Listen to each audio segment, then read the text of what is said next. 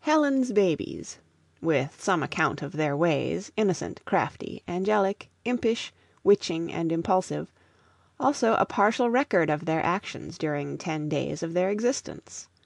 By John Habberton. Part 1. The first cause, so far as it can be determined, of the existence of this book may be found in the following letter, written by my only married sister and received by me, Harry Burton, salesman of white goods, bachelor, aged 28, and received just as I was trying to decide where I should spend a fortnight's vacation. Hillcrest, June 15, 1875. Dear Harry, remembering that you are always complaining that you never have a chance to read, and knowing that you won't get it this summer if you spend your vacation among people of your own set, I write to ask you to come up here. I admit that I am not wholly disinterested in inviting you. The truth is, Tom and I are invited to spend a fortnight with my old schoolmate, Alice Wayne, who, you know, is the dearest girl in the world, though you didn't obey me and marry her before Frank Wayne appeared. Well, we're dying to go, for Alice and Frank live in splendid style, but as they haven't included our children in their invitation, and have no children of their own, we must leave Budge and Toddie at home. I've no doubt they'll be perfectly safe, for my girl is a jewel and devoted to the children, but I would feel a great deal easier if there was a man in the house. Besides, there's the silver, and burglars are less likely to break into a house where there's a savage-looking man. Never mind about thanking me for the compliment. If you'll only come up, my mind will be completely at rest. The children won't give you the slightest trouble. They're the best children in the world, everybody says so. Tom has plenty of cigars, I know, for the money I should have had for a new suit went to pay his cigar man. He has some new claret, too, that he goes into ecstasies over, though I can't tell it from the vilest black ink, except by the color. Our horses are in splendid condition, and so is the garden. You see, I don't forget your old passion for flowers. And, last and best, there never were so many handsome girls at Hillcrest as there are among the summer boarders already here. The girls you already are acquainted with here will see that you meet all the newer acquisitions. Reply by telegraph right away. Of course you'll say yes. In great haste, your loving, Sister Helen. P.S. You shall have our own chamber. It catches every breeze and commands the finest views. The children's room communicates with it, so if anything should happen to the darlings at night, you'd be sure to hear them. Just the thing! I ejaculated. 5 minutes later I had telegraphed Helen my acceptance of her invitation, and had mentally selected books enough to busy me during a dozen vacations. Without sharing Helen's belief that her boys were the best ones in the world, I knew them well enough to feel assured that they would not give me any annoyance. There were 2 of them, since baby Phil died last fall. Budge, the elder, was 5 years of age, and had generally, during my flying visits to Helen, worn a shy, serious, meditative, noble face, with great, pure, penetrating eyes, that made me almost fear their stare. Tom declared he was a born philanthropist or prophet, and Helen made so free with Miss Muloch's lines as to sing, "Ah, the day that thou goest a-wooing, Budgie, my boy." Toddie had seen but 3 summers, and was a happy little know-nothing, with a head full of tangled yellow hair, and a very pretty fancy for finding out sunbeams and dancing in them. I had long envied Tom his horses, his garden, his house, and his location, and the idea of controlling them for a fortnight was particularly delightful. Tom's taste in cigars and claret I had always respected, while the lady inhabitants of Hillcrest were, according to my memory, much like those of every other suburban village, the fairest of their sex. 3 days later I made the hour-and-a-half trip between New York and Hillcrest, and hired a hackman to drive me over to Tom's.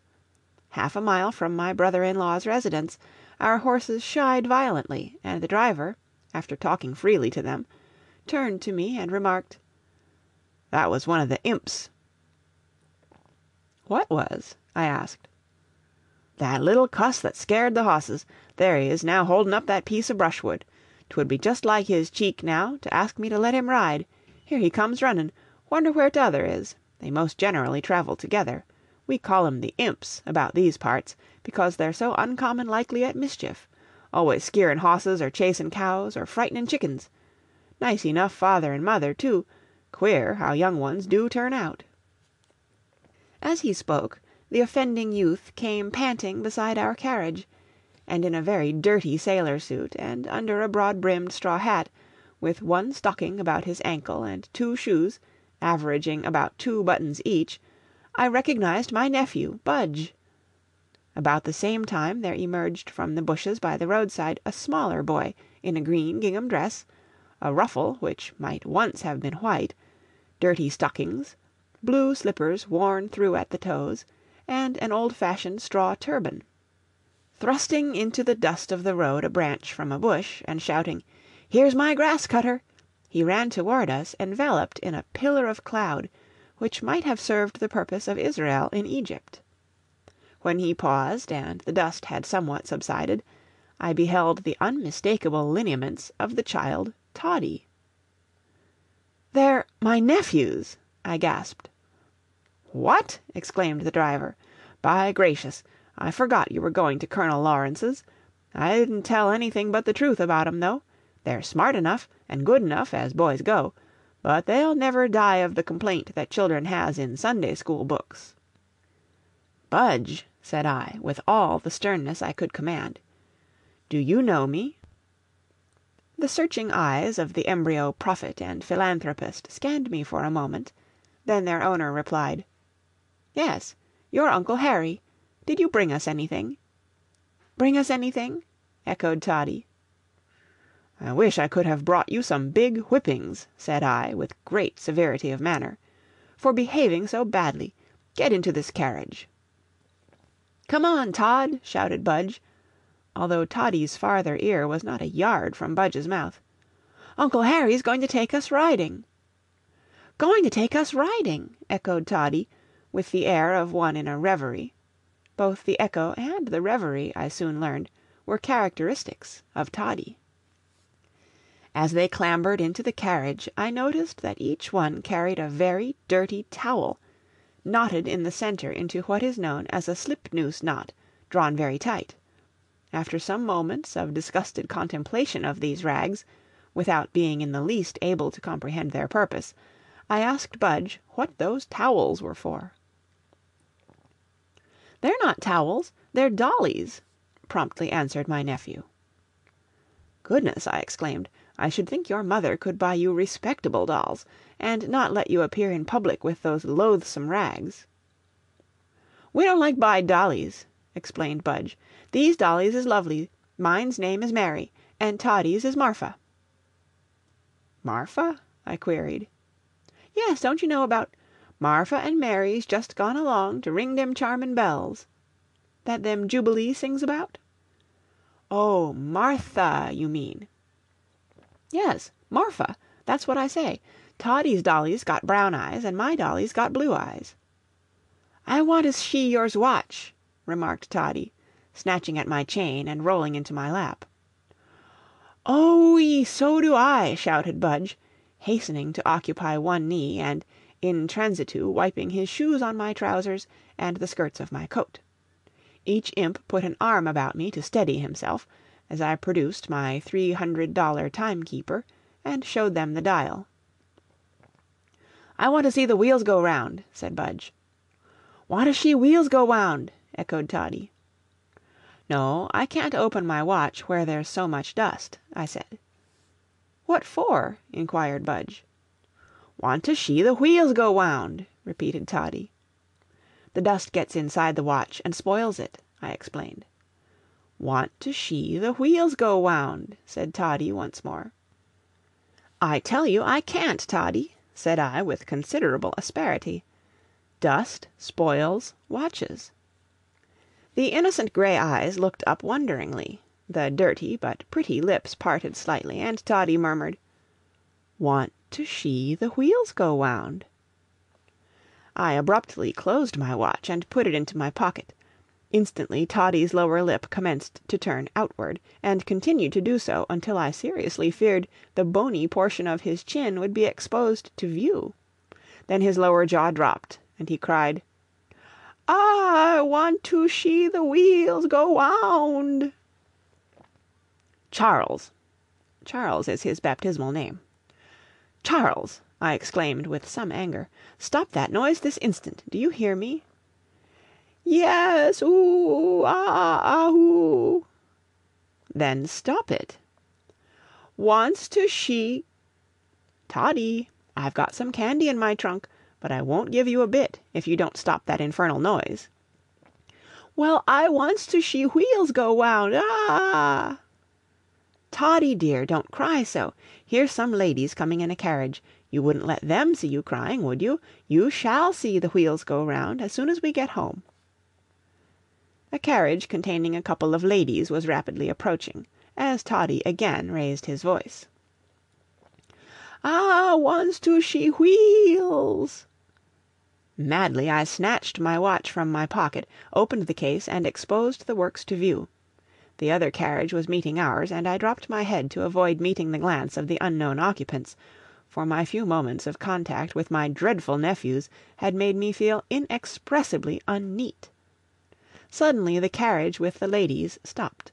I heard my own name spoken, and, raising my head quickly, encountering Budge's bullet head en route to the serious disarrangement of my hat, I looked into the other carriage. There, erect, fresh, neat, composed, bright-eyed, fair-faced, smiling, and observant (she would have been all this, even if the angel of the resurrection had just sounded his dreadful trump), sat Miss Alice Mayton, a lady who, for about a year, I had been adoring from afar. "When did you arrive, Mr. Burton?" she asked, "and how long have you been officiating as child's companion? You're certainly a happy-looking trio, so unconventional. I hate to see children all dressed up and stiff as little mannikins when they go out to ride. And you look as if you had been having such a good time with them." I assure you, Miss Mayton," said I, "that my experience has been the exact reverse of a pleasant one. If King Herod were yet alive, I'd volunteer as an executioner, and engage to deliver 2 interesting corpses at a moment's notice." "You dreadful wretch!" exclaimed the lady. "Mother, let me make you acquainted with Mr. Burton, Helen Lawrence's brother. How is your sister, Mr. Burton?" "I don't know," I replied. "She has gone with her husband on a fortnight's visit to Captain and Mrs. Wayne, and I've been silly enough to promise to have an eye to the place while they're away." "Why, how delightful!" exclaimed Miss Mayton. "Such horses! Such flowers! Such a cook!" "And such children," said I, glaring suggestively at the imps, and rescuing from Toddy a handkerchief which he had extracted from my pocket and was waving to the breeze. "Why, they're the best children in the world. Helen told me so the first time I met her this season. Children will be children, you know. We had 3 little cousins with us last summer, and I'm sure they made me look years older than I really am." "How young you must be, then, Miss Mayton," said I. I suppose I looked at her as if I meant what I said, for, although she inclined her head and said, "Oh, thank you," she didn't seem to turn my compliment off in her usual invulnerable style. Nothing happening in the course of conversation ever discomposed Alice Mayton for more than 100 seconds, however, so she soon recovered her usual expression and self-command, as her next remark fully indicated. "I believe you arranged the floral decorations at the St. Zephaniah's Fair last winter, Mr. Burton. 'Twas the most tasteful display of the season. I don't wish to give any hints, but at Mrs. Clarkson's, where we're boarding, there's not a flower in the whole garden. I break the 10th commandment dreadfully every time I pass Colonel Lawrence's garden. Good-bye, Mr. Burton." "Ah, thank you. I shall be delighted. Good-bye." "Of course you'll call," said Miss Mayton, as her carriage started. "It's dreadfully stupid here. No men except on Sundays." I bowed assent. In the contemplation of all the shy possibilities which my short chat with Miss Mayton had suggested, I had quite forgotten my dusty clothing, and the two living causes thereof. While in Miss Mayton's presence the imps had preserved perfect silence, but now their tongues were loosened. "Uncle Harry," said Budge, "do you know how to make whistles?" "Ocken Howie," murmured Toddie, "does you love dat lady?" "No, Toddie, of course not." "Then you's baddy man, and de Lord won't let you go to heaven if you don't love peoples." "Yes, Budge," I answered hastily, "I do know how to make whistles, and you shall have one." "Lord don't like mans what don't love peoples," reiterated Toddie. "All right, Toddie," said I. "I'll see if I can't please the Lord some way. Driver, whip up, won't you? I'm in a hurry to turn these youngsters over to the girl, and ask her to drop them into the bathtub." I found Helen had made every possible arrangement for my comfort. Her room commanded exquisite views of mountain slope and valley, and even the fact that the imps' bedroom adjoined mine gave me comfort, for I thought of the pleasure of contemplating them while they were asleep, and beyond the power of tormenting their deluded uncle. At the supper table Budge and Toddie appeared cleanly clothed in their rightful faces. Budge seated himself at the table, Toddie pushed back his high chair, climbed into it, and shouted, "Put my legs under the table." Rightfully construing this remark as a request to be moved to the table, I fulfilled his desire. The girl poured tea for me and milk for the children, and retired, and then I remembered, to my dismay, that Helen never had a servant in the dining-room except upon grand occasions, her idea being that servants retail to their friends the cream of the private conversation of the family circle. In principle I agreed with her, but the penalty of the practical application, with these two little cormorants on my hands, was greater suffering than any I had ever been called upon to endure for principle's sake, but there was no help for it. I resignedly rapped on the table, bowed my head, said, "From what we are about to receive, the Lord make us thankful," and asked Budge whether he ate bread or biscuit. "Why, we ain't asked no blessin' yet," said he. "Yes, I did, Budge," said I. "Didn't you hear me?" "Do you mean what you said just now?" "Yes." "Oh, I don't think that was no blessin' at all. Papa never says that kind of a blessin'." "What does papa say, may I ask?" I inquired with becoming meekness. "Why, papa says, 'Our Father, we thank thee for this food. Mercifully remember with us all the hungry and needy to-day, for Christ's sake. Amen.' That's what he says." "It means the same thing, Budge." "I don't think it does, and Toddie didn't have no time to say his blessin'. I don't think the Lord'll like it if you do it that way." "Yes, he will, old boy. He knows what people mean." "Well, how can he tell what Toddie means if Toddie can't say anything?" "Wantsh to say my blessin'," whined Toddie. It was enough. My single encounter with Toddie had taught me to respect the young gentleman's force of character. So again I bowed my head, and repeated what Budge had reported as papa's blessin', Budge kindly prompting me where my memory failed. The moment I began, Toddie commenced to jabber rapidly and aloud, and the instant the Amen was pronounced, he raised his head and remarked with evident satisfaction, "I shed my blessin' 2 times." And Budge said gravely, "Now, I guess we are all right." The supper was an exquisite one, but the appetites of those dreadful children effectually prevented my enjoying the repast. I hastily retired, called the girl, and instructed her to see that the children had enough to eat, and were put to bed immediately after. Then I lit a cigar and strolled into the garden. The roses were just in bloom, the air was full of the perfume of honeysuckles, the rhododendrons had not disappeared, while I saw promise of the early unfolding of many other pet flowers of mine. I confess that I took a careful survey of the garden to see how fine a bouquet I might make for Miss Mayton, and was so abundantly satisfied with the material before me that I longed to begin the work at once, but that it would seem too hasty for true gentility. So I paced the paths, my hands behind my back and my face well hidden by fragrant clouds of smoke, and went into wondering and reveries. I wondered if there was any sense in the language of flowers, of which I had occasionally seen mention made by silly writers. I wished I had learned it if it had any meaning. I wondered if Miss Mayton understood it. At any rate, I fancied I could arrange flowers to the taste of any lady whose face I had ever seen, and for Alice Mayton I would make something so superb that her face could not help lighting up when she beheld it. I imagined just how her bluish-grey eyes would brighten, her cheeks would redden, not with sentiment, not a bit of it, but with genuine pleasure; how her strong lips would part slightly and disclose sweet lines not displayed when she held her features well in hand. I, a clear-headed, driving, successful salesman of white goods, actually wished I might be divested of all 19th-century abilities and characteristics, and be one of those fairies that only silly girls and crazy poets think of, and might, unseen, behold the meeting of my flowers with this highly cultivated specimen of the only sort of flowers our cities produce. What flower did she most resemble? A lily? No, not exactly too bold, but too, well, I couldn't think of the word, but clearly it wasn't bold. A rose?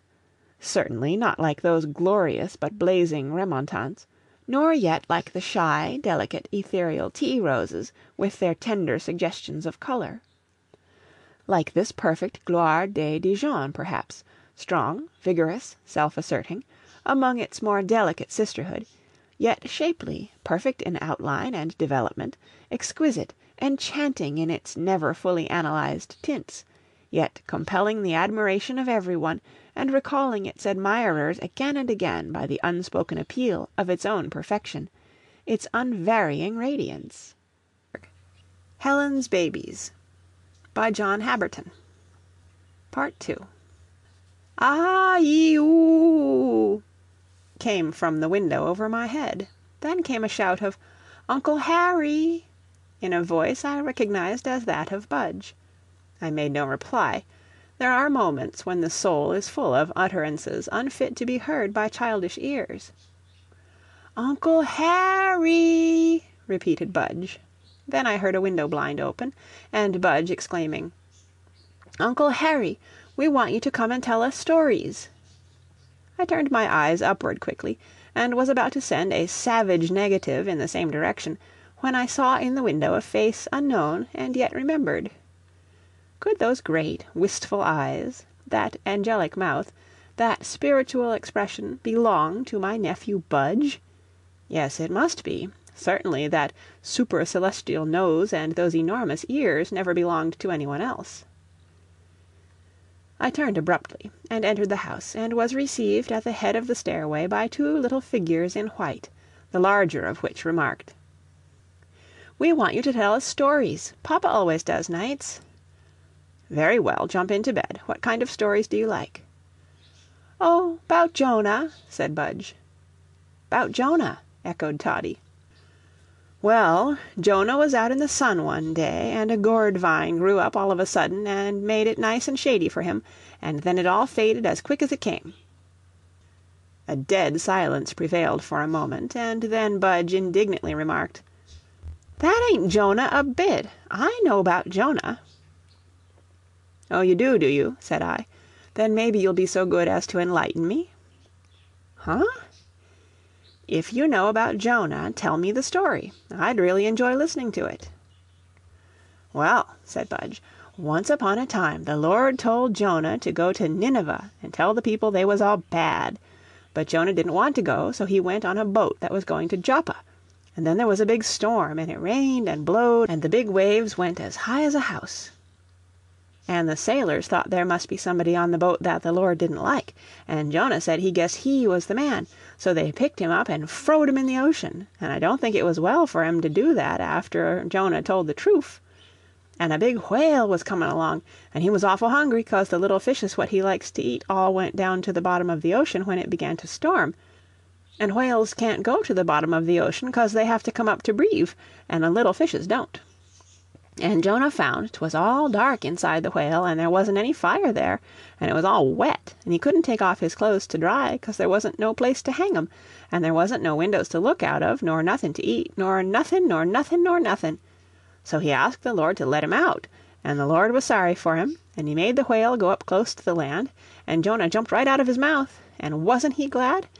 And then he went to Nineveh, and done what the Lord told him to, and he ought to have done it in the first place, if he had known what was good for him. "Done first pace, known what stood for him," asserted Toddie, in support of his brother's assertion. "Tell us nudder story." "Oh, no, sing us a song," suggested Budge. "Shing a shong," echoed Toddie. I searched my mind for a song, but the only one which came promptly was "Mapari," several bars of which I gave my juvenile audience, when Budge interrupted me, saying, "I don't think that's a very good song." "Why not, Budge?" "'Cause I don't. I don't know a word what you're talking about." "Shing 'bout 'Glory, glory, hallelujah,'" suggested Toddie, and I meekly obeyed. The old air has a wonderful influence over me. I heard it in Western camp meetings and negro cabins when I was a boy. I saw the 22nd Massachusetts march down Broadway singing the same air during the rush to the front during the early days of the war. I have heard it sung by warrior tongues in nearly every Southern state. I heard it roared by 300 good old hunker Democrats as they escorted New York's first colored regiment to their place of embarkation. My old brigade sang it softly, but with a swing that was terrible in its earnestness, as they lay behind their stacks of arms just before going to action. I have heard it played over the grave of many a dead comrade. The semi-mutinous, the cavalry became peaceful and patriotic again as their bandmaster played the old air after having asked permission to try his hand on them.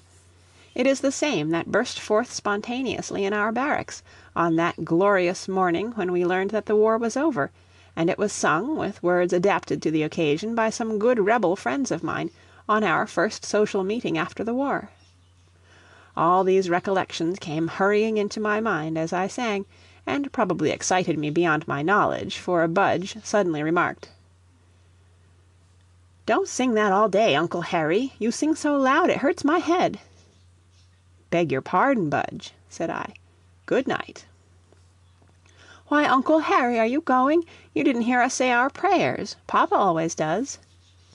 "Oh, well, go ahead." "You must say yours first," said Budge. "That's the way Papa does." "Very well," said I, and I repeated St. Chrysostom's prayer from the Episcopal service. I had hardly said amen when Budge remarked, "My papa don't say any of them things at all. I don't think that's a very good prayer." "Well, you say a good prayer, Budge." "All right." Budge shut his eyes, dropped his voice to the most perfect tone of supplication, while his face seemed fit for a sleeping angel. Then he said, "Dear Lord, we thank you for letting us have a good time today, and we hope all the little boys everywhere have had good times too. We pray you to take care of us and everybody else tonight, and don't let 'em have any trouble. Oh, yes, and Uncle Harry's got some candy in his trunk, 'cause he said so in the carriage. We thank you for letting Uncle Harry come to see us, and we hope he's got lots of candy, lots and piles.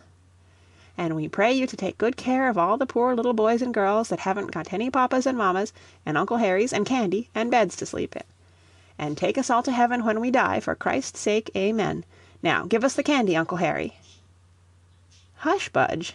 Don't Toddie say any prayers?" "Oh, yes, go on, Todd." Toddie closed his eyes, wriggled, twisted, breathed hard and quick, acting generally as if prayers were principally a matter of physical exertion. At last he began, "Dee Lord, not make me sho bad, and besh Mama and Papa and Budgie and Doppity," (footnote, grandmother), "and both boggies," (footnote, grandfathers), "and all good people in dish house, and everybody else, and my dolly. Amen." "Now give us the candy," said Budge, with the usual echo from Toddie. I hastily extracted the candy from my trunk, gave some to each boy, the recipients fairly shrieking with delight, and once more said good night. "Oh, you didn't give us any pennies," said Budge. "Papa gives us some to put in our banks every nights." "Well, I haven't got any now. Wait until tomorrow." Then we want drinks." "I'll let Maggie bring you drink." "Want my dolly," murmured Toddie. I found the knotted towels, took the dirty things up gingerly, and threw them upon the bed.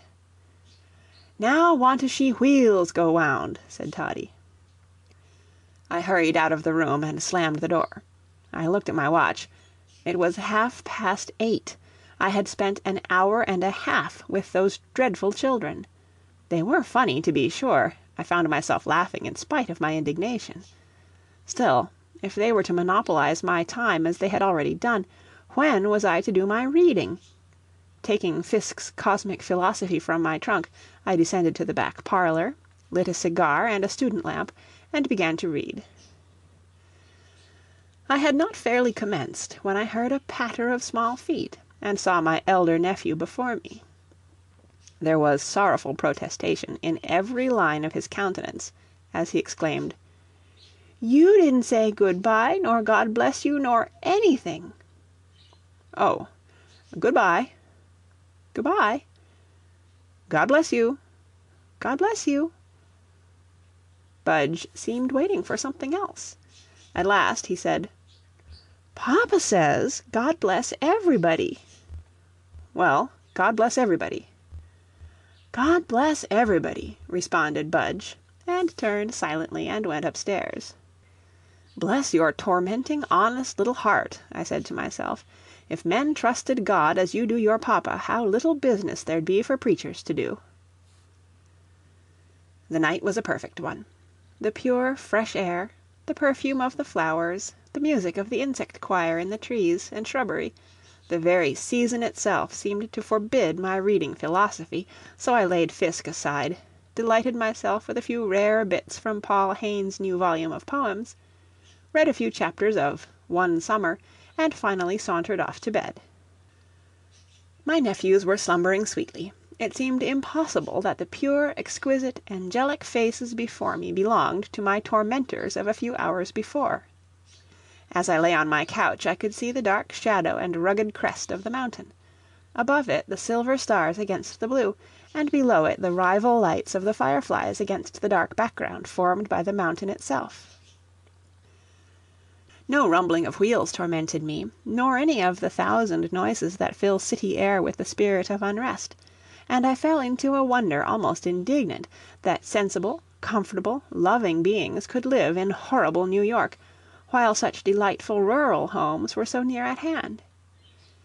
Then Alice Mayton came into my mind, and then a customer. Later, stars, and trademarks, and bouquets, and dirty nephews, and fireflies, and bad accounts, and railway tickets, and candy, and Herbert Spencer, mixed themselves confusingly in my mind. Then a vision of a proud angel, in the most fashionable attire and a modern carriage, came and banished them all by its perfect radiance, and I was sinking in the most blissful unconsciousness. "I-oo-ee!" "Shh!" I hissed. The warning was heeded, and I soon relapsed into oblivion. "Ah-oo-ee-bee!" "Toddie, do you want Uncle to whip you?"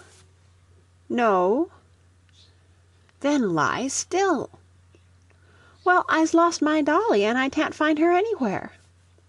"Well, I'll find her for you in the morning." "Oh-ee, I wants my dolly." "Well, I tell you I'll find her for you in the morning." "I want her now." "You can't have her now, so you can go to sleep." "Oh." Springing madly to my feet, I started for the offender's room. I encountered a door ajar by the way, my forehead being first to discover it. I ground my teeth, lit a candle, and said something, no matter what. "Oh, you said a bad swear!" ejaculated Toddie. "You won't go to heaven when you die." "Neither will you if you howl like a little demon all night. Are you going to be quiet now?" "Yesh, but I wants my dolly." "I don't know where your dolly is. Do you suppose I'm going to search this entire house for that confounded dolly?" "'Tain't founded. I wants my dolly." "I don't know where it is. You don't think I stole your dolly, do you?" "Well, I wants it into bed with me." "Charles," said I, "when you arise in the morning, I hope your doll will be found. At present, however, you must be resigned and go to sleep. I'll cover you up nicely." Here I began to rearrange the bedclothing, when the fateful dolly, source of all my woes, tumbled out of them. Toddie clutched it, his whole face lighting up with affectionate delight, and he screamed, "Oh, dere's my dee dolly! Tum to your own papa, dolly, and I'll love you." And that ridiculous child was so completely satisfied by his outlay of affection that my own indignation gave place to genuine artistic pleasure.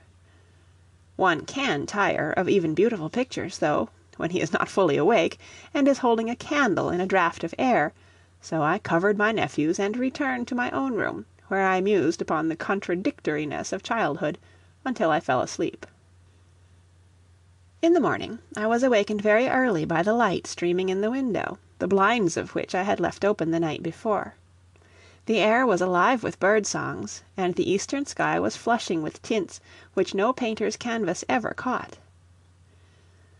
But ante-sunrise skies and songs are not fit subjects for the continued contemplation of men who read until midnight, so I hastily closed the blinds, drew the shade, dropped the curtains, and lay down again, dreamily thanking heaven that I was to fall asleep to such exquisite music. I am sure that I mentally forgave all my enemies as I dropped off into a most delicious doze, but the sudden realization that a light hand was passing over my cheek roused me to savage anger in an instant. I sprang up and saw Budge shrink timidly away from my bedside. "I was only a lovin' you 'cause you was good and brought us candy. Papa lets us love him whenever we want to. Every morning he does." "As early as this?" demanded I. "Yes, just as soon as we can see, if we want to." Poor Tom! I never could comprehend why, with a good wife, a comfortable income, and a clear conscience, he need always look thin and worn, worse than he ever did in Virginia woods or Louisiana swamps. But now I knew all, and yet what could one do? That child's eyes and voice, and his expression, which exceeded in sweetness that of any of the angels I had ever imagined, that child could coax a man to do more self-forgetting deeds than the shortening of his precious sleeping hours amounted to. In fact, he was fast divesting me of my rightful sleepiness, so I kissed him and said, "Run to bed now, dear old fellow, and let Uncle go to sleep again. After breakfast I'll make you a whistle." "Oh, will you?" The angel turned into a boy at once. "Yes, now run along." "A loud whistle? A real loud one?" "Yes, but not if you don't go right back to bed." The sound of little footsteps receded as I turned over and closed my eyes. Speedily the bird song seemed to grow fainter. My thoughts dropped to pieces. I seemed to be floating on fleecy clouds, in company with hundreds of cherubs with Budge's features and night drawers. "Uncle Harry!" May the Lord forget the prayer I put up just then. "Uncle Harry!" I'll discipline you, my fine little boy, thought I. Perhaps if I let you shriek your abominable little throat hoarse, you'll learn better than to torment your uncle that was just getting ready to love you dearly. "Uncle Harry!" Howl away, you little imp, thought I. You've got me wide awake, and your lungs may suffer for it. Suddenly I heard, although in sleepy tones and with a lazy drawl, some words which appalled me. The murmurer was Toddie. "Want she wheels go wound." "Budge!" I shouted, in the desperation of my dread lest Toddie, too, might wake up. "What do you want?" "Uncle Harry!" "What?" "Uncle Harry, what kind of wood are you going to make the whistle out of?" "I won't make any at all. I'll cut a big stick and give you a sound whipping with it for not keeping quiet as I told you to." "Why, Uncle Harry, Papa don't whip us with sticks, he spanks us." Heavens! Papa, Papa, Papa! Was I never to have done with this eternal quotation of Papa?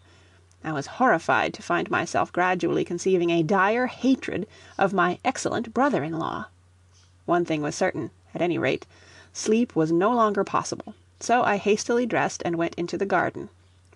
Among the beauty and the fragrance of the flowers, and in the delicious morning air, I succeeded in regaining my temper, and was delighted, on answering the breakfast bell 2 hours later, to have Budge accost me with: "Why, Uncle Harry, where was you? We looked all over the house for you, and couldn't find a speck of you." Helen's Babies, by John Habberton. Part 3. The breakfast was an excellent one. I afterward learned that Helen, dear old girl, had herself prepared a bill of fare for every meal I should take in the house.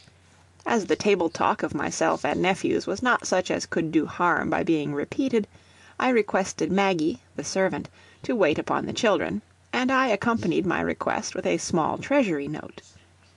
Relieved thus of all responsibility for the dreadful appetites of my nephews, I did full justice to the repast, and even regarded with some interest and amusement the industry of Budge and Toddie with their tiny forks and spoons. They ate rapidly for a while, but soon their appetites weakened, and their tongues were unloosed. "Ocken Hawwy," remarked Toddie, "dey's an awful funny chunt uptairs, awful big chunt. I show it you after brepspup." "Toddie's a silly little boy," said Budge. "He always says brepspup for breakbucks." [Footnote: Breakfast.] "Oh, what does he mean by chunt, Budge?" "I guess he means trunk," replied my oldest nephew. Recollections of my childish delight in rummaging an old trunk, it seems a century ago that I did it, caused me to smile sympathetically at Toddie, to his apparent great delight. How delightful it is to strike a sympathetic chord in child nature, thought I. How quickly the infant eye comprehends the look which precedes the verbal expression of an idea. Dear Toddie! For years we might sit at one table, careless of each other's words, but the casual mention of one of the delights has suddenly brought our souls into that sweetest of all human communions, that one which doubtless bound the Master himself to that apostle who was otherwise apparently the weakest among the chosen 12. An awful funny chunt seemed to annihilate suddenly all differences of age, condition, and experience between the wee boy and myself, and a direful thought struck me. I dashed upstairs and into my room. Yes, he did mean my trunk. I could see nothing funny about it, quite the contrary. The bond of sympathy between my nephew and myself was suddenly broken. Looking at the matter from the comparative distance which a few weeks have placed between that day and this, I can see that I was unable to consider the scene before me with a calm and unprejudiced mind. I am now satisfied that the sudden birth and hasty decrease of my sympathy with Toddie were striking instances of human inconsistency. My soul had gone out to his because he loved to rummage in trunks, and because I imagined he loved to see the monument of incongruous material which resulted from such an operation. The scene before me showed clearly that I had rightly divined my nephew's nature.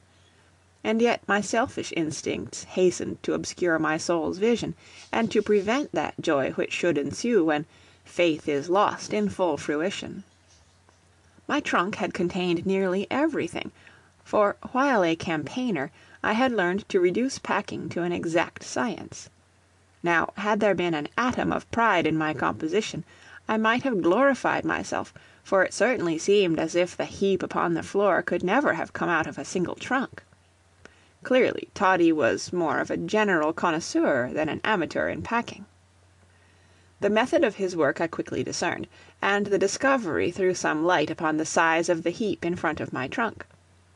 A dress hat and its case, when their natural relationship is dissolved, occupy nearly twice as much space as before, even if the former contains a blacking box not usually kept in it, and the latter contains a few cigars soaking in bay rum.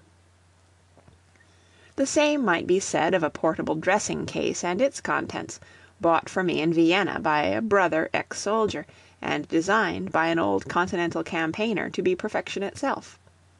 The straps which prevented the cover from falling entirely back had been cut, broken or parted in some way, and in its hollow lay my dress coat, tightly rolled up. Snatching it up with a violent exclamation, and unrolling it, there dropped from it, One of those infernal dolls." At the same time a howl was sounded from the doorway. "You tookted my dolly out of her cradle. I want to walk my dolly. Ooh-ee." "You young scoundrel!" I screamed. Yes, howled, I was so enraged. "I've a great mind to cut your throat this minute. What do you mean by meddling with my trunk?" "I don't know." Outward turned Toddie's lower lip. I believe the sight of it would move a Bengal tiger to pity, but no such thought occurred to me just then. "What made you do it?" "Because." "Because what?" "I don't know." Just then a terrific roar arose from the garden.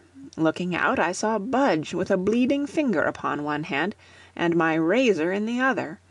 He afterward explained he had been making a boat, and that knife was bad to him.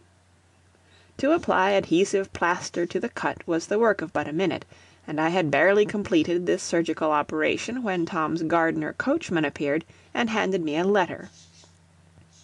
It was addressed in Helen's well-known hand, and read as follows. The passages in brackets were my own comments. Bloomdale, June 21st, 1875. Dear Harry, I'm very happy in the thought that you are with my darling children, and, although I'm having a lovely time here, I often wish I was with you. So do I. I want you to know the little treasures real well. Thank you, but I don't think I care to extend the acquaintanceship farther than is absolutely necessary. It seems to me so unnatural that relatives know so little of those of their own blood, and especially of the innocent little spirits whose existence is almost unheeded. Not when there's unlocked trunks standing about, sis. Now, I want to ask a favor of you. When we were boys and girls at home, you used to talk perfect oceans about physiognomy and phrenology and unerring signs of character. I thought it was all nonsense then, but if you believe any of it now, I wish you'd study the children and give me your well-considered opinion of them. Perfect demons, ma'am. Imps, rascals, born to be hung, both of them. I can't get over the feeling that dear Budge is born for something grand. Grand nuisance. He is sometimes so thoughtful and so absorbed that I almost fear the result of disturbing him. Then he has that faculty of perseverance which seems to be the only thing some men have lacked to make them great. He certainly has it. He exemplified it while I was trying to get to sleep this morning. Toddie is going to make a poet or a musician or an artist. That's so. All abominable scamps take to some artistic pursuit as an excuse for loafing. His fancies take hold of him very strongly. They do, they do. She wheels go wound, for instance. He has not Budgie's sublime earnestness, but he doesn't need it. The irresistible force with which he is drawn toward whatever is beautiful compensates for the lack. Ah, perhaps that explains his operation with my trunk. But I want your own opinion, for I know you make more careful distinction in character than I do. Delighting myself with the idea that I deserve most of the credit for the lots of reading you will have done by this time, and hoping I shall soon have a line telling me how my darlings are, I am, as ever, your loving sister, Helen. Seldom have I been so roused by a letter as I was by this one, and never did I promise myself more genuine pleasure in writing a reply. I determined that it should be a masterpiece of analysis and of calm yet forcible expression of opinion. Upon one step, at any rate, I was positively determined. Calling the girl, I asked her where the key was that locked the door between my room and the children. Please, sir, Toddie threw it down the well. Is there a locksmith in the village? No, sir, the nearest one is at Patterson. Is there a screwdriver in the house? Yes, sir. Bring it to me, and tell the coachman to get ready at once to drive me to Patterson. The screwdriver was brought, and with it I removed the lock, got into the carriage, and told the driver to take me to Patterson by the Hill Road, one of the most beautiful roads in America. Patterson! Exclaimed Budge. Oh, there's a candy store in that town. Come on, Toddie.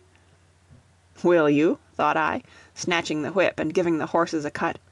Not if I can help it. The idea of having such a drive spoiled by the clatter of such a couple. Away went the horses, and up rose a piercing shriek and a terrible roar. It seemed that both children must have been mortally hurt, and I looked out hastily, only to see Budge and Toddie running after the carriage and crying pitifully. It was too pitiful. I could not have proceeded without them, even if they had been afflicted with smallpox. The driver stopped of his own accord. He seemed to know the children's ways and their results, and I helped Budge and Toddie in, meekly hoping that the eye of Providence was upon me, and that so self-sacrificing an act would be duly passed to my credit. As we reached the hill road, my kindness to my nephews seemed to assume greater proportions, for the view before me was inexpressibly beautiful. The air was perfectly clear, and across 20 towns I saw the great metropolis itself, the silent city of Greenwood beyond it, the bay, the Narrows, the Sound, the 2 silvery rivers lying between me and the Palisades, and even, across and to the south of Brooklyn, the ocean itself.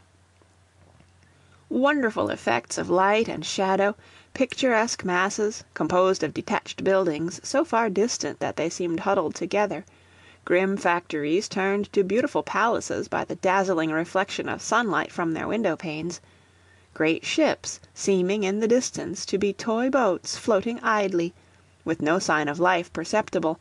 The whole scene recalled the fairy stories, read in my youthful days, of enchanted cities, and the illusion was greatly strengthened by the dragon-like shape of the roof of New York's post office, lying in the center of everything, and seeming to brood over all. "Uncle Harry!" Ah, that was what I expected. "Uncle Harry!" "Well, Budge?" "I always think that looks like heaven." "What does?" "Why, all that, from here over to that other sky way back there, behind everything, I mean. And I think that," here he pointed toward what probably was a photographer's roof light, "that place where it's so shiny is where God stays." Bless the child! The scene had suggested only elfindom to me, and yet I prided myself on my quick sense of artistic effects.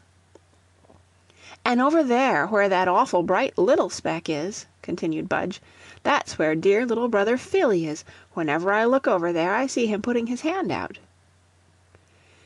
"Dee 'ittle Philly went to sleep in a box, and the Lord took him to heaven," murmured Toddie, putting together all he had seen and heard of death. Then he raised his voice and exclaimed, "Ocken Hawwy, you know what I's goin' to do when I be's big man? I's goin' to have hosses and towage, and I's goin' to wide over all ze cheese and all ze houses and all ze world and everything. And whole lots of little birdies is comin' in my towage and sing songs to me, and you can come too if you want to, and we'll have ice cream and tawberries, and see 'ittle fishes swimmin' down in ze water, and we'll get a gate big house that's all pitty on the outside and all pitty on the inside, and it'll be all ours, and we'll do just everything we want to." "Toddie, you're an idealist." "Ain't a dealisht." "Toddie's a goosey gander," remarked Budge, with great gravity. "Uncle Harry, do you think heaven's as nice as that place over there?" "Yes, Budge, a great deal nicer." "Then why don't we die and go there? I don't want to go on livin' forever and ever. I don't see why we don't die right away. I think we've lived enough of days." "The Lord wants us to live until we get good and strong and smart, and do a great deal of good before we die, old fellow. That's why we don't die right away." "Well, I want to see dear little Philly, and if the Lord won't let him come down here, I think he might let me die and go to heaven. Little Philly always laughed when I jumped for him. Uncle Harry, angels has wings, don't they?" "Some people think they have, old boy." "Well, I know they don't, 'cause if Philly had wings, I know he'd fly right down here and see me, so they don't." "But maybe he has to go somewhere else, Budge, or maybe he comes and you can't see him. We can't see angels with our eyes, you know." "Then what made the Hebrew children in the fiery furnace see one? Their eyes was just like ours, wasn't they? I don't care. I want to see dear little Philly awful much. Uncle Harry, if I went to heaven, do you know what I'd do?" "What would you do, Budge?" Why, after I saw little Philly, I'd go right up to the Lord and give him a great big hug." "What for, Budge?" "Oh, 'cause he lets us have nice times, and gave me my mamma and papa and Philly, but he took him away again, and Toddie, but Toddie's a dreadful bad boy sometimes, though." "Very true, Budge," said I, remembering my trunk and the object of my ride. "Uncle Harry, did you ever see the Lord?" "No, Budge. He has been very close to me a good many times, but I never saw him." "Well, I have. I see him every time I look up in the sky, and there ain't nobody with me." The driver crossed himself and whispered, "He's forever a sayin' that, and be the powers, I believe him. Sometimes you'd think that the holy saints themselves was a spakin' when that b'y gits to goin' on that way." It was wonderful. Budge's countenance seemed too pure to be of the earth as he continued to express his ideas of the better land and its denizens. As for Toddie, his tongue was going incessantly, although in a tone scarcely audible, but when I chanced to catch his expressions they were so droll and fanciful that I took him upon my lap that I might hear him more distinctly. I even detected myself in the act of examining the mental draft of my proposed letter to Helen, and of being ashamed of it. But neither Toddie's fancy nor Budge's spirituality caused me to forget the principal object of my ride. I found a locksmith, and left the lock to be fitted with a key. Then we drove to the falls. Both boys discharged volleys of questions as we stood by the gorge, and the fact that the roar of the falling water prevented me from hearing them did not cause them to relax their efforts in the least. I walked to the hotel for a cigar, taking the children with me. I certainly spent no more than 3 minutes in selecting and lighting a cigar, and asking the barkeeper a few questions about the falls, but when I turned the children were missing, nor could I see them in any direction. Suddenly before my eyes arose from the nearer brink of the gorge 2 yellowish discs, which I recognized as the hats of my nephews. Then I saw between the discs and me 2 small figures lying upon the ground. I was afraid to shout, for fear of scaring them, if they happened to hear me. I bounded across the grass, industriously raving and praying by turns. They were lying on their stomachs and looking over the edge of the cliff. I approached them on tiptoe, threw myself upon the ground, and grasped a foot of each child. "Oh, Uncle Harry!" screamed Budge in my ear, as I dragged him close to me, kissing and shaking him alternately. "I hunged over more than Toddie did." "Well, I hunged over a good deal anyhow," said Toddie in self-defense. That afternoon I devoted to making a bouquet for Miss Mayton, and a most delightful occupation I found it. It was no florist's bouquet, composed of only a few kinds of flowers, wired upon sticks and arranged according to geometric pattern. I used many a rare flower, too shy of bloom to recommend itself to florists. I combined tints almost as numerous as the flowers were, and perfumes to which city bouquets are utter strangers. Arranging flowers is a favorite pastime of mine, but upon this particular occasion I enjoyed my work more than I had ever done before. Not that I was in love with Miss Mayton. A man may honestly and strongly admire a handsome, brilliant woman without being in love with her. He can delight himself in trying to give her pleasure, without feeling it necessary that she shall give him herself in return. Since I arrived at years of discretion, I have always smiled sarcastically at the mention of the generosity of men who were in love. They have seemed to me rather to be asking an immense price for what they offered. I had no such feeling toward Miss Mayton. There have been heathens who have offered gifts to goddesses out of pure adoration, and without any idea of ever having the exclusive companionship of their favorite divinities.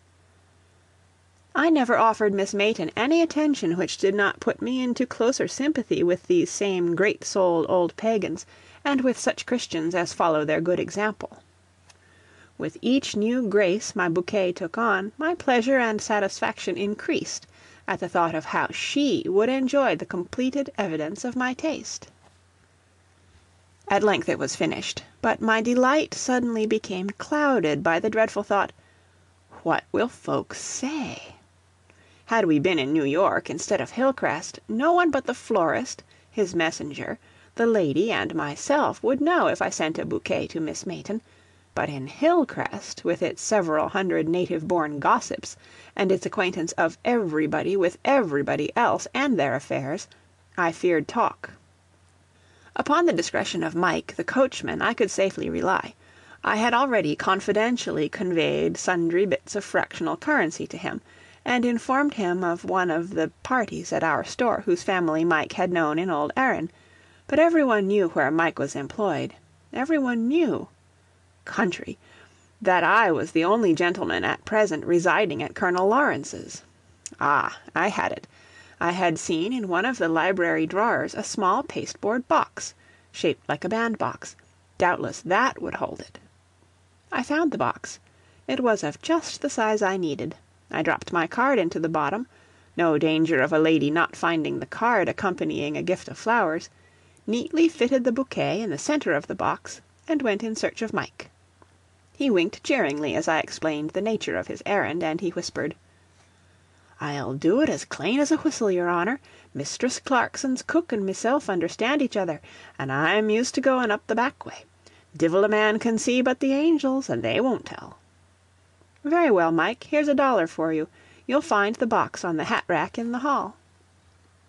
Half an hour later, while I sat in my chamber window reading, I beheld Mike, cleanly shaved, dressed and brushed, swinging up the road with my box balanced on one of his enormous hands. With a head full of pleasing fancies, I went down to supper. My new friends were unusually good. Their ride seemed to have toned down their boisterousness, and elevated their little souls. Their appetites exhibited no diminution of force, but they talked but little, and all that they said was smart, funny, or startling, so much so that when, after supper, they invited me to put them to bed, I gladly accepted the invitation. Toddie disappeared somewhere, and came back very disconsolate. "Can't find my Dolly's cadle," he whined. "Never mind, old pet," said I, soothingly. "Uncle will ride you on his foot." "But I want my Dolly's cadle," said he, piteously rolling out his lower lip. I remembered my experience when Toddie wanted to see wheels go wound, and I trembled. "Toddie," said I, in a tone so persuasive that it would be worth thousands a year to me as a salesman, if I could only command it at will. "Toddie, don't you want to ride on Uncle's back?" "No. Want my Dolly's cadle." "Don't you want me to tell you a story?" For a moment Toddie's face indicated a terrible internal conflict between old Adam and Mother Eve, but curiosity finally overpowered natural depravity, and Toddie murmured, "Yesh." "What shall I tell you about?" "'Bout Nondark." "About what?" "He means Noah and the ark," exclaimed Budge. "Dash what I shay, Nondark," declared Toddie. "Well," said I, hastily refreshing my memory by picking up the Bible, for Helen, like most people, is pretty sure to forget to pack her Bible when she runs away from home for a few days. "Well, once it rained 40 days and nights, and everybody was drowned from the face of the earth excepting Noah, a righteous man, who was saved with all his family in an ark which the Lord commanded him to build." "Uncle Harry," said Budge, after contemplating me with open eyes and mouth for at least 2 minutes after I had finished, "do you think that's Noah?" "Certainly, Budge. Here's the whole story in the Bible." "Well, I don't think it's Noah one single bit," said he, with increasing emphasis. "I'm beginning to think we read different Bibles, Budge, but let's hear your version." "Huh?" "Tell me about Noah, if you know so much about him." "I will, if you want me to. Once the Lord felt so uncomfortable 'cause folks was bad that he was sorry he ever made anybody, or any world or anything, but Noah wasn't bad. The Lord liked him first rate, so he told Noah to build a big ark, and then the Lord would make it rain so everybody should be drownded but Noah and his little boys and girls, and doggies and pussies, and mama cows, and little boy cows, and little girl cows, and hosses, and everything. They'd go in the ark and wouldn't get wetted a bit when it rained. And Noah took lots of things to eat in the ark, cookies and milk and oatmeal and strawberries and porgies and, oh yes, and plum puddin's and pumpkin pies. But Noah didn't want everybody to get drownded, so he talked to folks and said, "It's gonna rain awful pretty soon. You better be good, and then the Lord'll let you come into my ark." And they just said, "Oh, if it rains, we'll go in the house till it stops." And other folks said, "We ain't afraid of rain, we've got an umbrella." And some more said they wasn't going to be afraid of just a rain. But it did rain, though, and folks went in their houses, and the water came in, and they went upstairs, and the water came up there, and they got on the tops of the houses, and up in big trees, and up in the mountains, and the water went after 'em everywhere and drownded everybody, only just except Noah and the people in the ark. And it rained 40 days and nights, and then it stopped. And Noah got out of the ark, and he and his little boys and girls went wherever they wanted to, and everything in the world was all theirs. There wasn't anybody to tell 'em to go home, nor no kindergarten schools to go to, nor no bad boys to fight 'em, nor nothin'. Now tell us another story." I determined that I would not again attempt to repeat portions of the scripture narrative. My experience in that direction had not been encouraging. I ventured upon a war story. "Do you know what the war was?" I asked, by way of reconnaissance. "Oh, yes," said Budge. "Papa was there, and he's got a sword. Don't you see it hanging up there?" Yes, I saw it, and the difference between the terrible field where last I saw Tom's sword in action and this quiet room where it now hung forced me into a reverie, from which I was aroused by Budge remarking, "Ain't you going to tell us one?" "Oh, yes, Budge.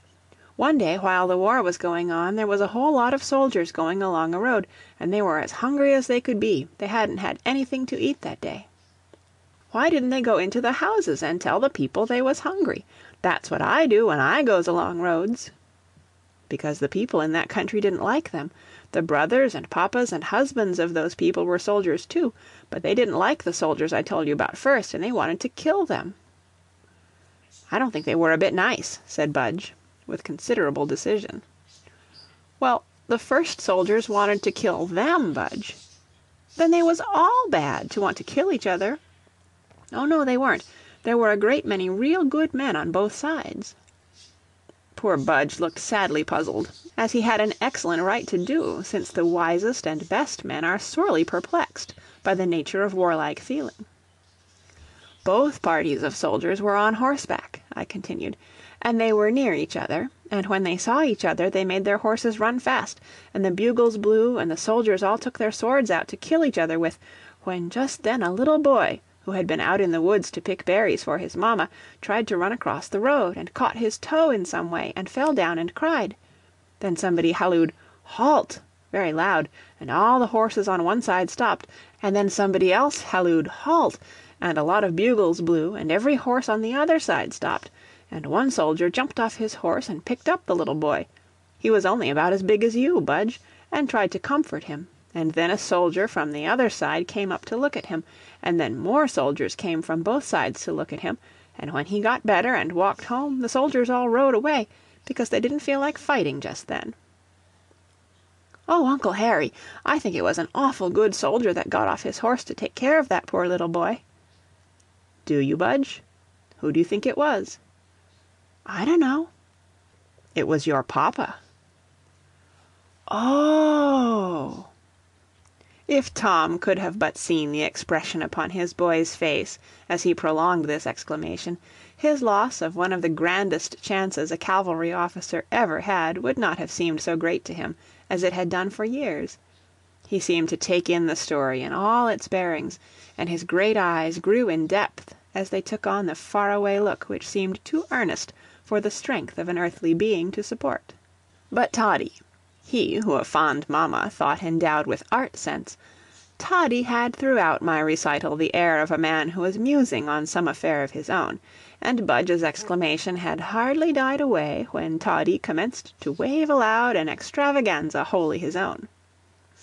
"When I was a soldier," he remarked very gravely, "I had a coat, and a hat on, and a muff, and a little knake (footnote, snake, tippet), wound my neck to keep me warm, and it waned and hailed and tormed, and I felt bad, so I whallowed a sword and burned me all down dead." "And how did you get here?" I asked, with interest proportioned to the importance of Toddie's last clause. "Oh, I got up from the burn down dead and comed right here, and I want my dolly's k'adle." Oh, persistent little dragon, if you were of age, what a fortune you might make in business." "Uncle Harry, I wish my papa would come home right away," said Budge. "Why, Budge?" "I want to love him for bein' so good to that poor little boy in the war." "Ocken Hawwy, I wants my dolly's k'adle, 'tause my dolly's in it, and I want to shee her." Thus spake Toddie. "Don't you think the Lord loved my papa awful much for doin' that sweet thing, Uncle Harry?" asked Budge. "Yes, old fellow, I feel sure that he did." "Lord loves my papa vewy much, so I loves the Lord vewy much," remarked Toddie, "an' I wants my dolly's k'adle and my dolly." "Toddie, I don't know where either of them are. I can't find them now. Do wait until morning, then Uncle Harry will look for them." "I don't see how the Lord can get along in heaven without my papa, Uncle Harry," said Budge. "Lord takes papa to heaven, and Budgie and me, and we'll go walkin' and see the Lord, and play with the angels' wings, and hash good times, and never have to go to bed at all, at all." Pure-hearted little innocents! Compared with older people whom we endure, how great thy faith, and how few thy faults! How superior thy love! A knock at the door interrupted me. "Come in," I shouted. Helen's Babies, by John Habberton. Part 4. In stepped Mike, with an air of the greatest secrecy, handed me a letter, and the identical box in which I had sent the flowers to Miss Mayton. What could it mean? I hastily opened the envelope, and at the same time Toddie shrieked, "Oh, dar's my dolly's k'adle, dar 'tis!" snatched and opened the box, and displayed his doll. My heart sickened, and did not regain its strength during the perusal of the following note: "Miss Mayton herewith returns to Mr. Burton the package which just arrived, with his card. She recognizes the contents as a portion of the apparent property of one of Burton's nephews, but is unable to understand why it should have been sent to her. June 20th, 1875. "Toddie!" I roared, as my younger nephew caressed his loathsome doll, and murmured endearing words to it, "where did you get that box?" "On the hat wack," replied the youth, with perfect fearlessness. "I keeps it in the bookcase drawer, and somebody took it way and put nasty old flowers in it." "Where are those flowers?" I demanded. Toddie looked up with considerable surprise, but promptly replied, "I frowed 'em away. Don't want no flowers in my dolly's k'adle. That's the way she walks, see?" And this horrible little destroyer of human hopes rolled that box back and forth with the most utter unconcern, as he spoke endearing words to the substitute for my beautiful bouquet. To say that I looked at Toddie reprovingly is to express my feelings in the most inadequate language. But of language in which to express my feelings to Toddie I could find absolutely none. Within 2 or 3 short moments I had discovered how very anxious I really was to merit Miss Mayton's regard, and how very different was the regard I wanted from that which I had previously hoped might be accorded me. It seemed too ridiculous to be true that I, who had for years had dozens of charming lady acquaintances, and yet had always maintained my common sense and self-control, I, who had always considered it unmanly for a man to specially interest himself in any lady until he had an income of 5,000 a year, I, who had skillfully and at many times argued that life attachments, or attempts thereat, which were made without a careful preliminary study of the mental characteristics of the partner desired, was the most unpardonable folly, I had transgressed every one of my own rules, and, as if to mock me for any pretended wisdom and care, my weakness was made known to me by a 3-year-old marplot and a hideous rag doll. That merciful and ennobling dispensation by which Providence enables us to temper the severity of our own sufferings by alleviating those of others, came soon to my rescue. Under my stern glance Toddie gradually lost interest in his doll and its cradle, and began to thrust forth and outward his piteous lower lip, and to weep copiously. "Dee Lord, make me not so bad," he cried through his tears. I doubt his having had any very clear idea of what he was saying, or whom he was addressing, But had the publican, of whose prayer Toddie made so fair a paraphrase, worn such a face when he offered his famous petition, it could not have been denied for a moment. Toddie even retired to a corner, and hid his face in self-imposed penance. "Never mind, Toddie," said I sadly. "You didn't mean to do it, I know." "I want to love you," sobbed Toddie. "Well, come here, you poor little fellow," said I, opening my arms, and wondering whether 'twas not after contemplation of some such sinner that good Bishop Tegner wrote, "Depths of love are atonement's depths, for love is atonement." Toddie came to my arms, shed tears freely upon my shirt front, and finally, after heaving a very long sigh, remarked, "Want you to love me." I complied with his request. Theoretically, I had long believed that the higher wisdom of the Creator was most frequently expressed through the medium of his most innocent creations. Surely here was a confirmation of my theory, for who else has ever practically taught me the duty of the injured one toward his offender? I kissed Toddie and petted him, and at length succeeded in quieting him. His little face, in spite of much dirt and many tear stains, was upturned with more of beauty in it than it ever held when its owner was full of joy. He looked earnestly, confidingly into my eyes, and I congratulated myself upon the perfection of my forgiving spirit, when Toddie suddenly re-exhibited to me my old unregenerate nature, and the incompleteness of my forgiveness, by saying, "Kish my dolly, too." I obeyed. My forgiveness was made complete, but so was my humiliation. I abruptly closed our interview. We exchanged "God bless yous," according to Budge's instructions of the previous night, and at least one of the participants in this devotional exercise hoped the petitions made by the other were distinctly heard. Then I dropped into an easy-chair in the library, and fell to thinking of Toddie's operation with my bouquet. I might explain the matter to Miss Mayton. I undoubtedly could, for she was too sensible a woman to be easily offended merely by a ridiculous mistake caused by a child. But she would laugh at me. How could she help it? And to be laughed at by Miss Mayton was a something, the mere thought of which tormented me in a manner that made me fairly ashamed of myself. Like every other young man among young men, I had been the butt of many a rough joke, and had borne them without wincing. It seemed cowardly and contemptible that I should be so sensitive under the mere thought of laughter which would probably be heard by no one but Miss Mayton herself. But the laughter of a mere acquaintance is likely to lessen respect for the person laughed at. Heavens, the thought was unendurable. At any rate, I must write an early apology.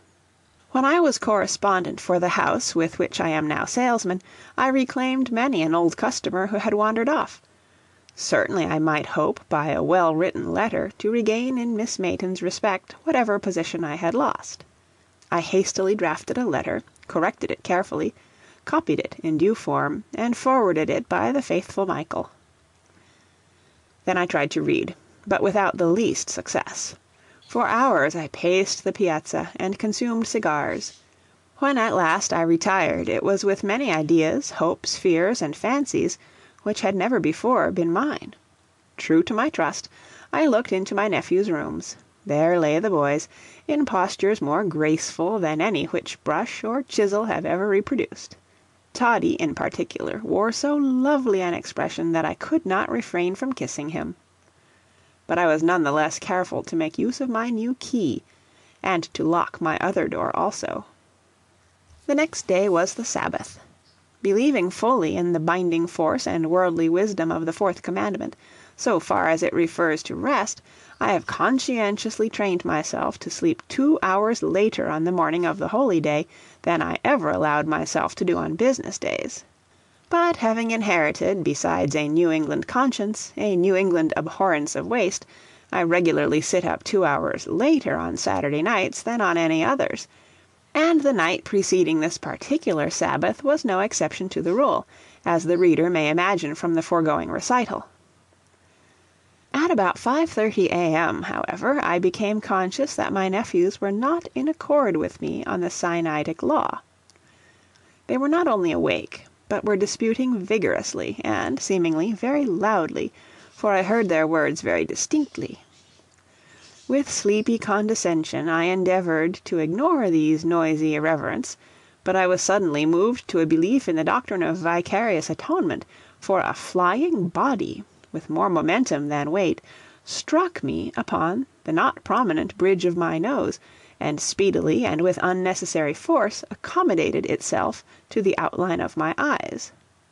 After a moment spent in anguish, and in wondering how the missive came through closed doors and windows, I discovered that my pain had been caused by one of the dolls, which, from its extreme uncleanness, I suspected belonged to Toddie. I also discovered that the door between the rooms was open. "Who threw that doll?" I shouted sternly. There came no response. "Do you hear?" I roared. "What is it, Uncle Harry?" asked Budge, with most exquisitely polite inflection. "Who threw that doll?" "Huh?" "I say, who threw that doll?" "Why, nobody did it." "Toddie, who threw that doll?" "Budge did," replied Toddie in muffled tones, suggestive of a brotherly hand laid forcibly over a pair of small lips. "Budge, what did you do it for?" Why, Toddie threw his dolly in my mouth. Some of her hair went in anyhow, and I didn't want his dolly in my mouth, so I sent it back to him, and the foot of the bed didn't stick up enough, so it went from the door to your bed. That's what for." The explanation seemed to bear marks of genuineness, albeit the pain of my eye was not alleviated thereby, while the exertion expended in eliciting the information had so thoroughly awakened me that further sleep was out of the question. Besides, the open door. Had a burglar been in the room? No, my watch and pocketbook were undisturbed. "Budge, who opened that door?" After some hesitation, as if wondering who really did it, Budge replied, "Me." "How did you do it?" "Why, you see, we wanted a drink, and the door was fast, so we got out the window on the parazzo roof and comed in your window." Here a slight pause. "And 'twas fun. And then we unlocked the door and comed back." "Then I should be compelled to lock my window blinds, or theirs, and this in the summer season, too. Oh, if Helen could have but passed the house as that white-robed procession had filed along the piazza roof!"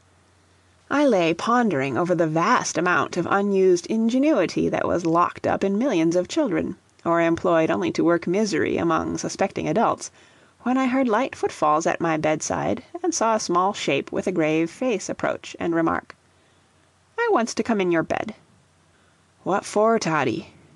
"To fwolic. Papa always fwolics us on Sunday mornin's. Tum, Budgie, ocken how he's doin' to fwolic us."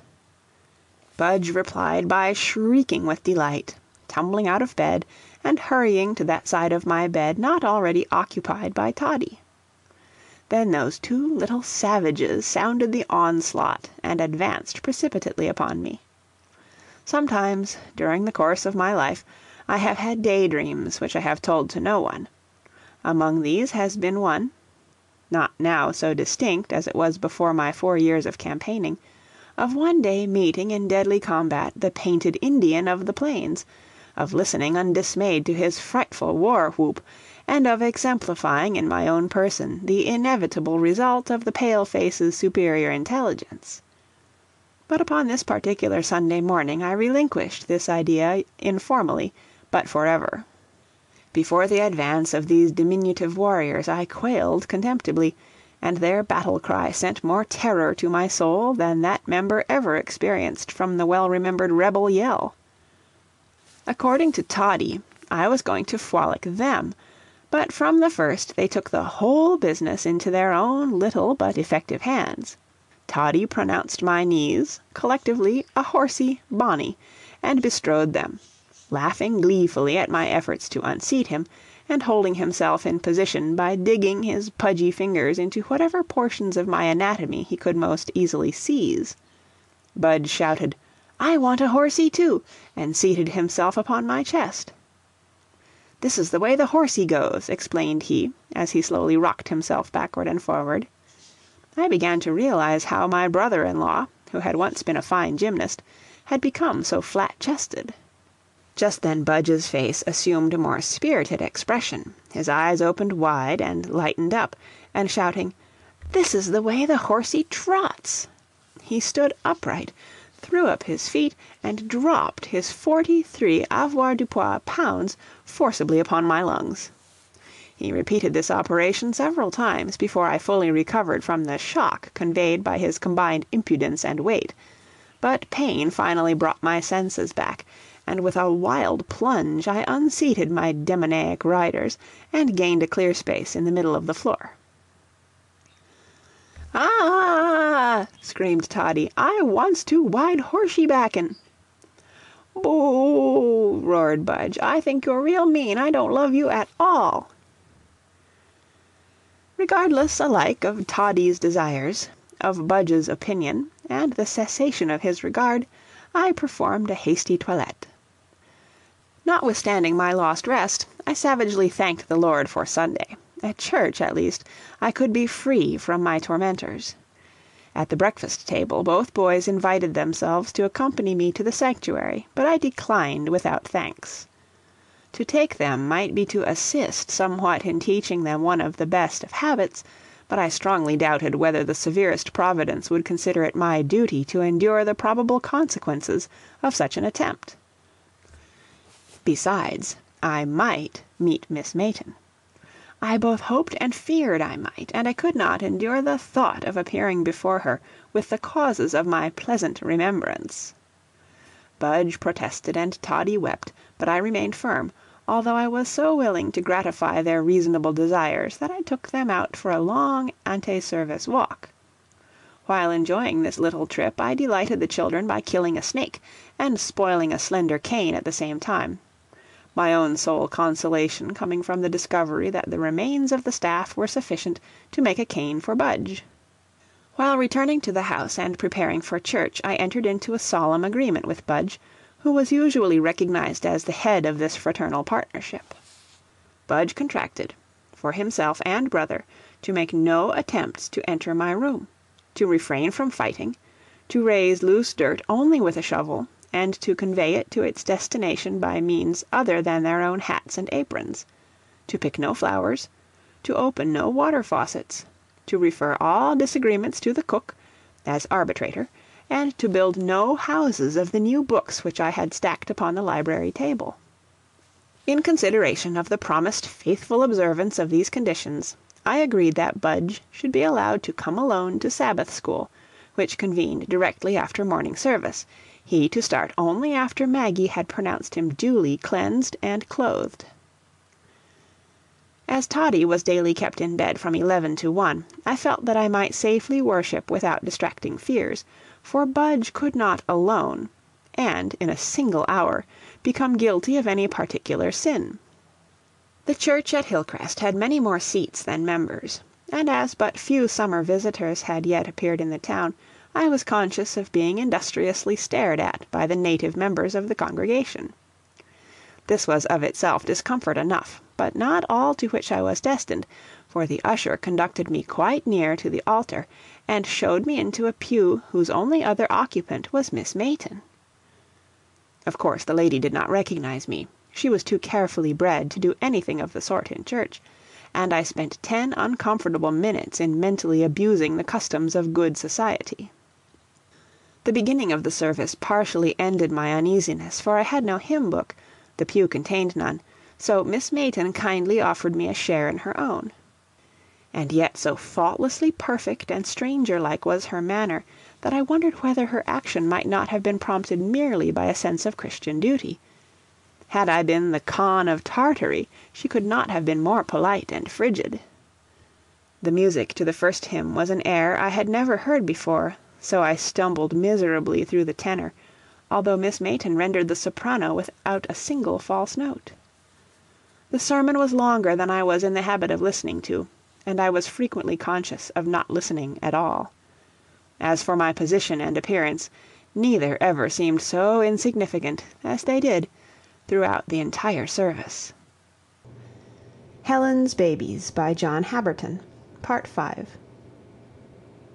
The minister reached, "And finally, dear brethren," with my earnest prayers for a successful and speedy finale. It seemed to me that the congregation sympathized with me, for there was a general rustle behind me as these words were spoken. It soon became evident, however, that the hearers were moved by some other feeling, for I heard a profound titter or two behind me. Even Miss Mayton turned her head with more alacrity than was consistent with that grace which usually characterized her motions, and the minister himself made a pause of unusual length. I turned in my seat and saw my nephew Budge, dressed in his best, his head irreverently covered, and his new cane swinging in the most stylish manner. He paused at each pew, carefully surveyed its occupants, seemed to fail in finding the object of his search, but continued his efforts in spite of my endeavors to catch his eye. Finally he recognized a family acquaintance, and to him he unburdened his bosom by remarking, in tones easily heard throughout the church, "I want to find my uncle."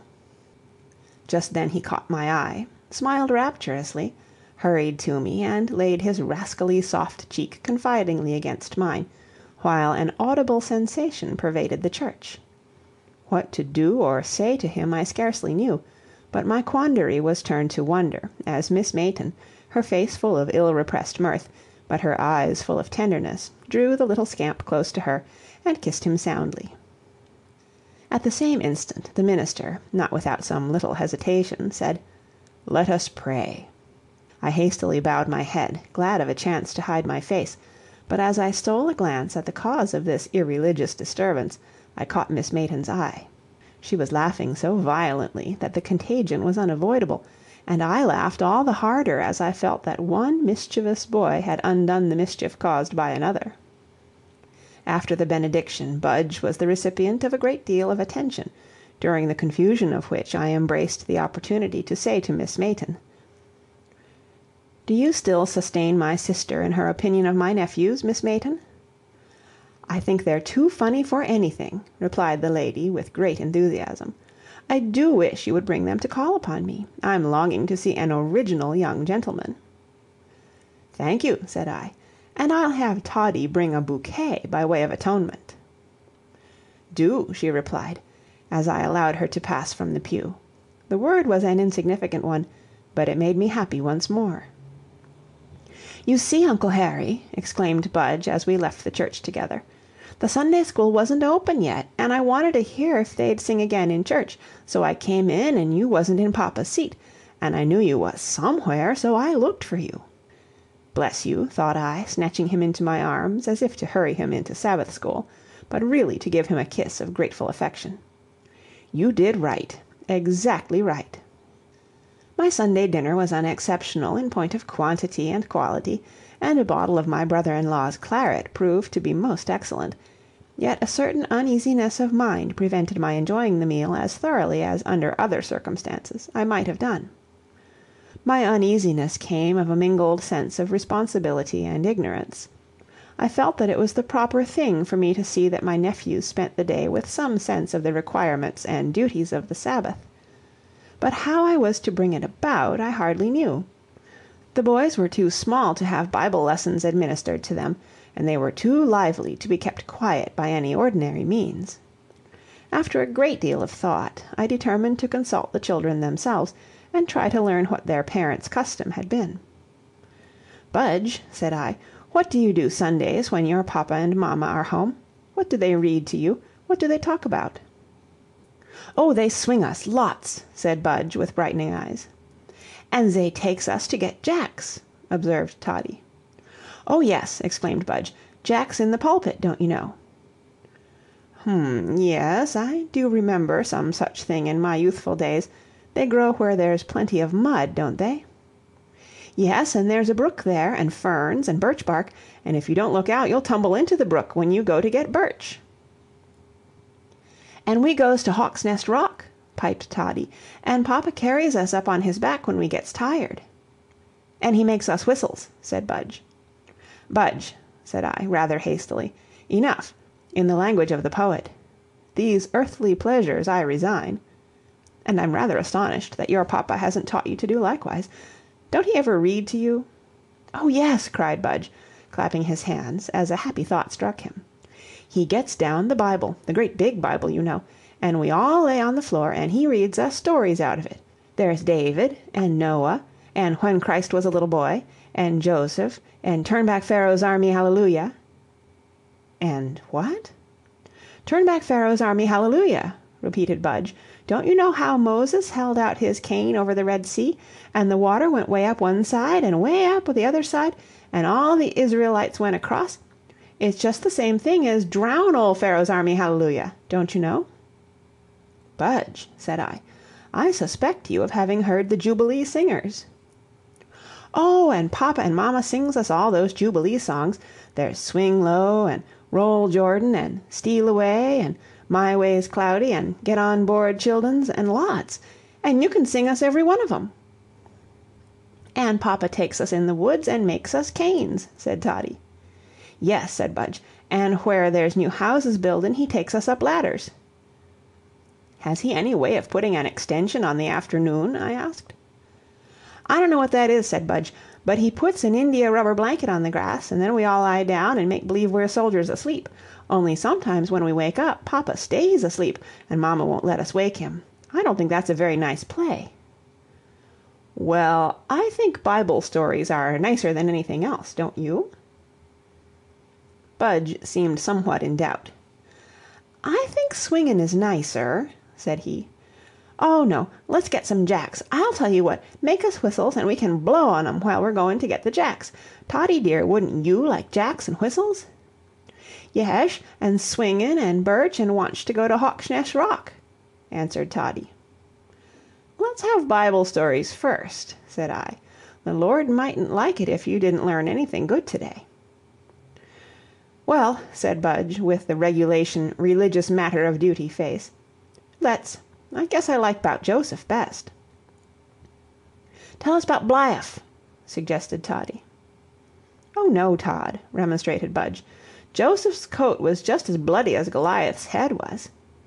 Then Budge turned to me and explained that all Todd likes Goliath for is 'cause when his head was cut off it was all bloody.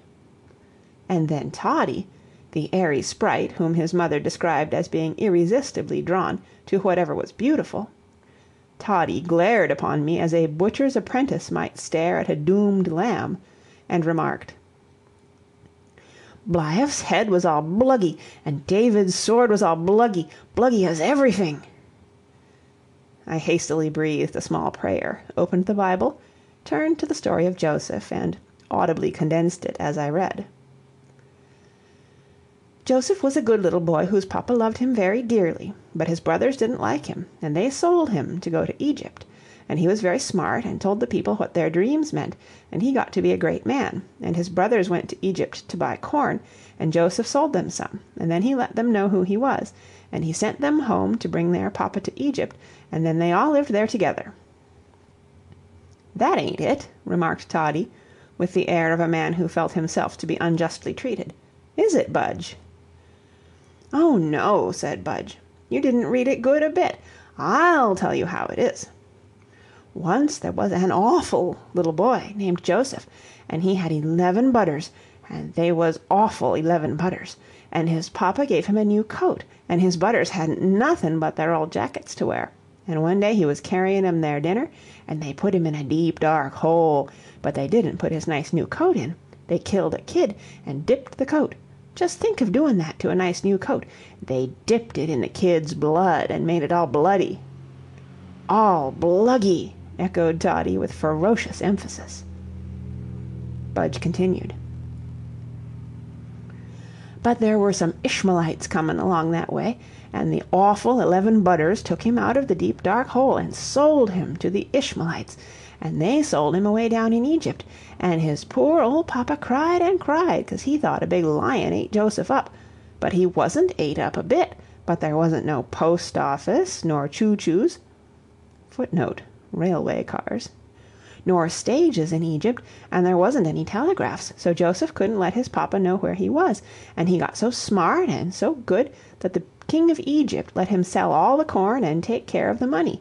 And one day some men came to buy some corn, and Joseph looked at 'em, and there they was his own budders, and he scared 'em like everything. I'd have slapped 'em all if I'd been Joseph, but he just scared 'em, and then he let 'em know who he was, and he kissed 'em, and he didn't whip 'em, or make 'em go without their breakfast, or stand in a corner, nor none of them things. And then he sent 'em back for their papa, and when he saw his papa comin', he ran like everything and gave him a great big hug and a kiss. Joseph was too big to ask his papa if he'd brought him any candy, but he was awful glad to see him. And the king gave Joseph's papa a nice farm, and they all had real good times after that. And they dipped the coat in the blood and made it all bluggy, reiterated Toddy. Uncle Harry, said Budge, what do you think my papa would do if he thought I was all ate up by a lion? I guess he'd cry awful, don't you? Now tell us another story. Oh, I'll tell you. Read us 'bout Bliaff, interrupted Toddy. You tell me about him, Toddy, said I. Why, said Toddy, Bliaff was a brate big man, and Dave was brate little man, and Bliaff said, come over here and I'll eat you up, and Dave said, I ain't afraid of you. So Dave put 5 little stones in a sling and asked the Lord to help him, and let the sling go bang into between Bliaff's eyes and knocked him down dead. And Dave took Bliaff's sword and sworded Bliaff's head off and made it all bluggy, and Bliaff runned away. This short narration was accompanied by more spirited and unexpected gestures than Mr. Gow ever puts into a long lecture. I don't like 'bout Goliath at all, remarked Budge. I'd like to hear about Ferris. Who? Ferris, don't you know? Never heard of him, Budge. Why, exclaimed Budge, didn't you have no papa when you was a little boy? Yes, but he never told me about anyone named Ferris. There's no such person named in Anthon's Classical Dictionary either. What sort of a man was he? Why, once there was a man, and his name was Ferris, Offerus, and he went about fighting for kings, but when any king got afraid of anybody, he wouldn't fight for him no more. And one day he couldn't find no kings that wasn't afraid of nobody, and the people told him the Lord was the biggest king in the world, and he wasn't afraid of nobody or nothing. And he asked 'em where he could find the Lord, and they said he was way up in heaven, so nobody couldn't see him but the angels, but he liked folks to work for him instead of fight. So Ferris wanted to know what kind of work he could do, and the people said there was a river not far off, where there wasn't no ferry boats, 'cause the water runs so fast, and they guessed if he'd carry folks across, the Lord would like it. So Ferris went there, and he cut him a good strong cane, and whenever anybody wanted to go across the river, he'd carry him on his back. One night he was sittin' in his little house by the fire, and smoking his pipe and readin' the paper, and 'twas rainin' and blowin' and hailin' and stormin', and he was so glad there wasn't anybody wantin' to go cross the river, when he heard somebody call out, "Ferris!" And he looked out the window, but he couldn't see nobody, so he sat down again. Then somebody called, "Ferris!" again, and he opened the door again, and there was a little bit of a boy, 'bout as big as Toddy. And Ferris said, "Hullo, young fellow, does your mother know you're out?" And the little boy said, "I want to go cross the river." "Well," says Ferris, "you're a mighty little fellow to be traveling alone, but hop up." So the little boy jumped up on Ferris's back, and Ferris walked into the water. Oh my, wasn't it cold! And every step he took, that little boy got heavier, so Ferris nearly tumbled down, and they liked to both got drownded. And when they got across the river, Ferris said, "Well, you are the heaviest small fry I ever carried." And he turned around to look at him, and 'twasn't no little boy at all, 'twas a big man. 'Twas Christ, and Christ said, "Ferris, I heard you was trying to work for me, so I thought I'd come down and see you, and not let you know who I was. And now you shall have a new name. You shall be called Christophorus, 'cause that means Christ carrier." And everybody called him Christophorus after that, and when he died they called him Saint Christopher, 'cause saint is what they called good people when they're dead. Budge himself had the face of a rapt saint as he told this story, but my contemplation of his countenance was suddenly arrested by Toddy, who, disapproving of the unexciting nature of his brother's recital, had strayed into the garden, investigated a hornet's nest, been stung, and set up a piercing shriek. He ran in to me, and as I hastily picked him up, he sobbed, "Want to be walked." Footnote, rocked. "Want Toddy one boy day." I rocked him violently and petted him tenderly, but again he sobbed, "Want Toddy One Boy Day." "What does the child mean?" I exclaimed. "He wants you to sing to him about Charlie Boy One Day," said Budge. "He always wants mamma to sing that when he's hurt, and then he stops crying." "I don't know it," said I. "Won't Roll Jordan do, Toddy?" "I'll tell you how it goes," said Budge, and forthwith the youth sang the following song, a line at a time, I following him in words and air. "Where is my little bastic (Footnote: basket) gone? Said Charlie one boy day. I guess some little boy or girl has taken it away. And Kitty too, where is she gone? Oh dear, what shall I do? I wish I could my bastic find, and little Kitty too. I'll go to mamma's room and look, perhaps she may be there, for Kitty likes to take a nap in mamma's easy chair. Oh, mamma, mamma, come and look, see what a little heap. Here's Kitty in the bastic here, all cuddled down to sleep." Where the applicability of this poem to my nephew's peculiar trouble appeared, I could not see, but as I finished it his sobs gave place to a sigh of relief. "Toddy," said I, "do you love your Uncle Harry?" "Esh, I do love you." "Then tell me how that ridiculous song comforts you." "Makes me feel good and all nicey," replied Toddy. "Wouldn't you feel just as good if I sang, 'Plunged in a gulf of dark despair'?" "No, don't like Dr. Spares. If a Dr. Spare done anything to me, I'd knock it right down dead." With this extremely lucid remark, our conversation on this particular subject ended, but I wondered, during a few uneasy moments, whether the temporary mental aberration which had once afflicted Helen's grandfather and mine was not reappearing in this, his youngest descendant. My wondering was cut short by Budge, who remarked in a confident tone, "Now, Uncle Harry, we'll have the whistles, I guess." I acted upon the suggestion and led the way to the woods. I had not had occasion to seek a hickory sapling before for years, not since the war, in fact, when I learned how hot a fire small hickory sticks would make. I had not sought wood for whistles since, gracious, nearly a quarter of a century ago. The dissimilar associations called up by these recollections threatened to put me in a frame of mind which might have resulted in a bad poem, had not my nephews kept up a lively succession of questions, such as no one but children can ask. The whistles completed, I was marched, with music, to the place where the jacks grew. It was just such a place as boys instinctively delight in, low, damp, and boggy, with a brook hiding treacherously away under overhanging ferns and grasses. The children knew by sight the plant which bore the jacks, and every discovery was announced by a piercing shriek of delight.